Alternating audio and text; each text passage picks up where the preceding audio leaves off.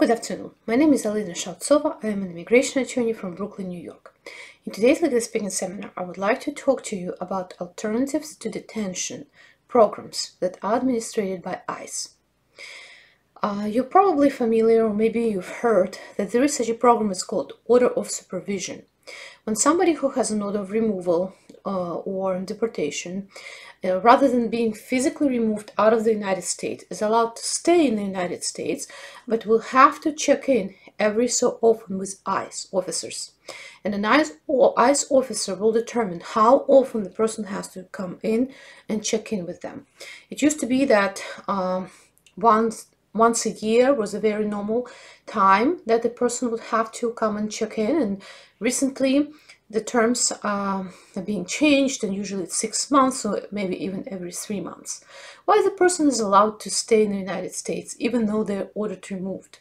Well, it may be for a variety of reasons. For example, a person is a national of a country that does not accept currently its nationals.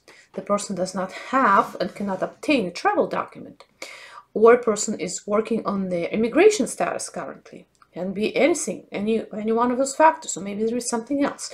The point is, the person will have to be under ICE supervision, will have to comply with the program terms, and will have to come in for check-ins.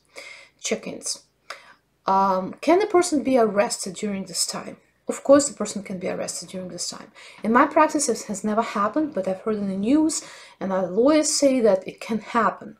Why it happens? Well, it happens because technically you're already deported. You have an order of deportation against you.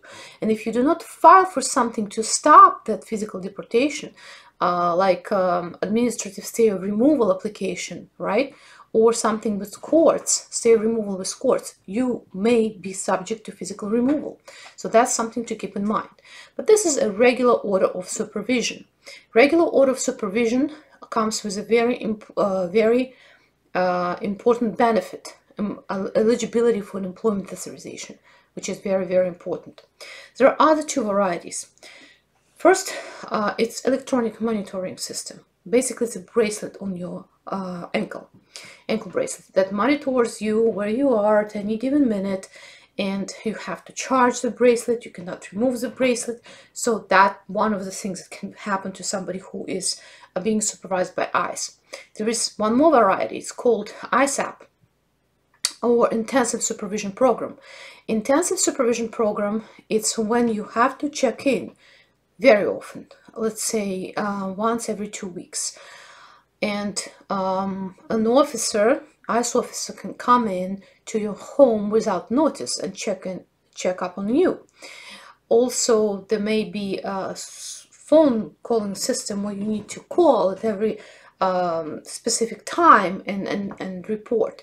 So that's what ISAP is. It's also a form of supervision that ICE may order for you to comply with. Why some people are subject only to regular order of supervision and some people to ISAP or Bracelet? And can you switch between the programs? Well, usually yes, you can. If certain conditions are met, or you spoke to the supervisor, your lawyer spoke to a supervisor, and the ICE office agreed to remove the bracelet, for example, right?